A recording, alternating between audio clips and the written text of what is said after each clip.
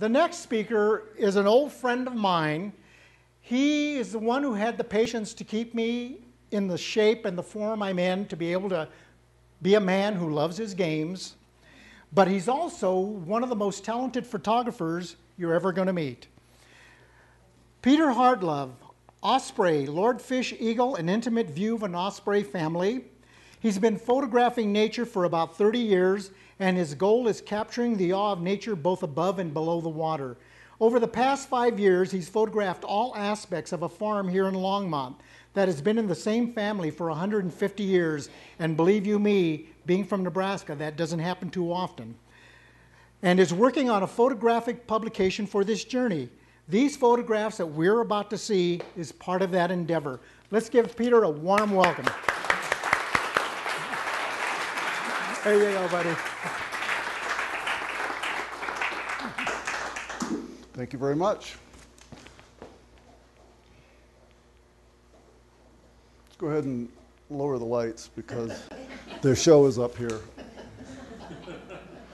You handsome devil. Yeah. It's not a beautiful bird. As Greg said, I've spent the last 5.5 years on a farm just on the St. Vrain here, working on a photographic journey. And the farm has been in the same family for the past 150 years, and I'm trying to capture everything there that I can. John, the fourth generation and the last generation to farm this land, had put up an osprey pole nest the year before, unbeknownst to me. When I returned from a trip the 1st of April, he informed me that we had an osprey pair making a nest. Well, that was pretty exciting to me. I hadn't dealt with osprey before. I ran over the next morning and I was immediately rewarded with getting to visualize and capture the pair mating. They came independently from Texas or Mexico and met and found this nest and defended it. John, I've got to be able to get up closer to these birds. And he's been very patient with me and said, well, I've got this old rusty scaffolding I haven't put up in years. Let's try and do that. So we beat and cajoled this thing to death and got it built. And then John moved it within good distance for me to get some photographs. First order of business is to build a nest.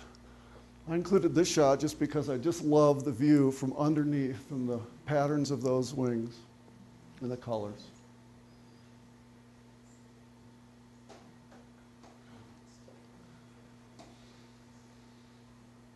The nest is made of twigs and branches and dirt and unfortunately twine. But once that's built, about the 1st of May, the female will start sitting on her eggs.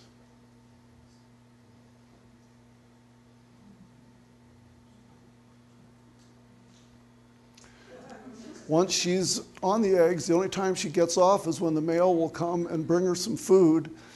He'll sit on the eggs and she'll come down to these fence posts and feed. So I immediately had to build a blind to put near these fence posts so I could get some close-ups. This is all ruffled up. I was so close sometimes that she could hear the shutter of my camera and would give me a glaring look wondering what was going on there. All birds of prey are very intense.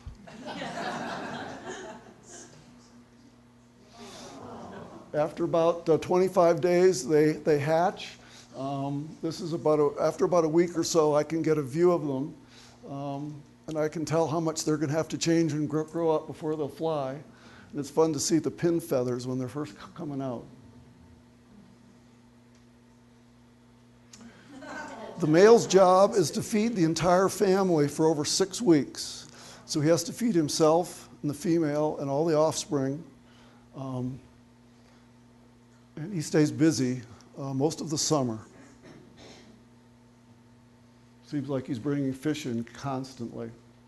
The female's job is to protect, shade, and feed the offspring. They can eat up to 6 pounds of fish a day each before they fledge. So there's a lot of work being done.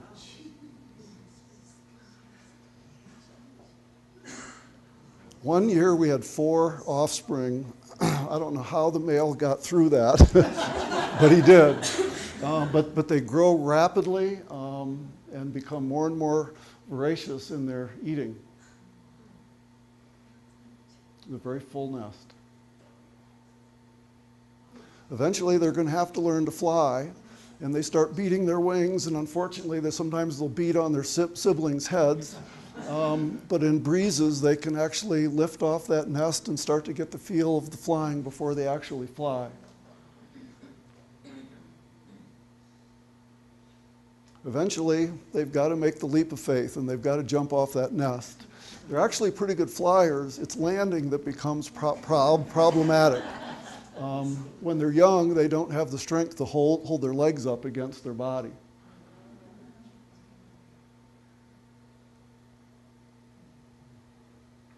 After the first year, I said, John, we need an epic perch. And he's so patient, he looked at me and said, what are you talking about? Rather than sitting on the scaffolding and messing up my scaffolding, they need a proper perch, something that they can use. So John, in his creative way, came up with this simple, elegant perch. It was immediately used. When they came back the next year, they were on this thing immediately. It allowed me to get some nice photographs of the male feeding.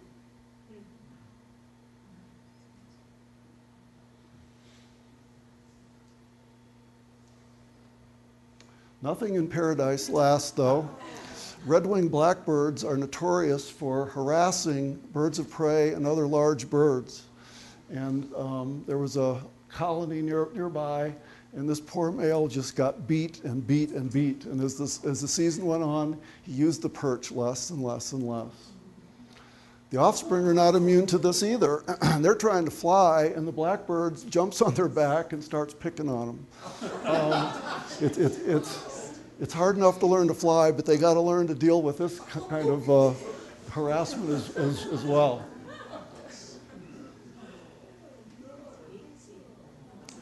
This is the full nest with the 4 offspring just before fledging with the mother in the center. It's quite a full nest. I've learned to appreciate the teamwork and the cooperation that this pair does, and they come back year after year and keep raising more young. And it's a struggle, but they get it done. Great, good photos, fantastic.